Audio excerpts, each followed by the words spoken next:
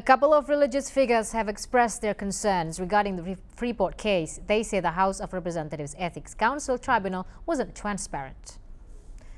Sociologist and Jesuit priest Franz Magnis-Suseno says the tribunal hearings have been a series of humiliation and how Speaker Setya Novanto has disgraced himself by using the president and vice president's names in an illicit offer to Freeport, Indonesia.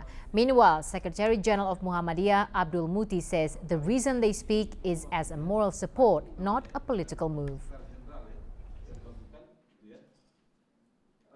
Saya merasa bahwa peristiwa Bapak minta saham ini dan penanganannya oleh MKD merupakan suatu tontonan.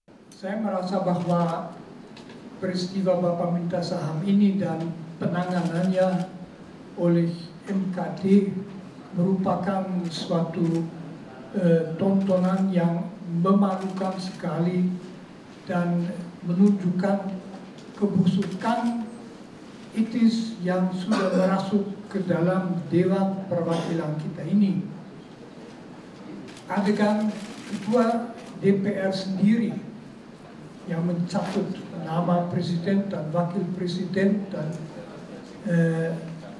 bernafsu mencari rente dengan seenaknya dan gampang omong, itu saja sudah sesuatu yang menjijikkan. Itu kan perannya di kekuatan moral. Jadi kita tidak memasuki area politik praktis karena mengikuti istilah Rendra, kita ini berumah di atas angin. Jadi tidak ikut terlibat di dalam perebutan kekuasaan itu sendiri.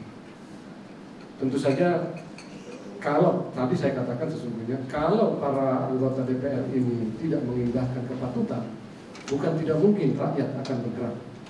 Tapi kita sebagai tokoh-tokoh agama ada dalam posisi menyampaikan tuntutan.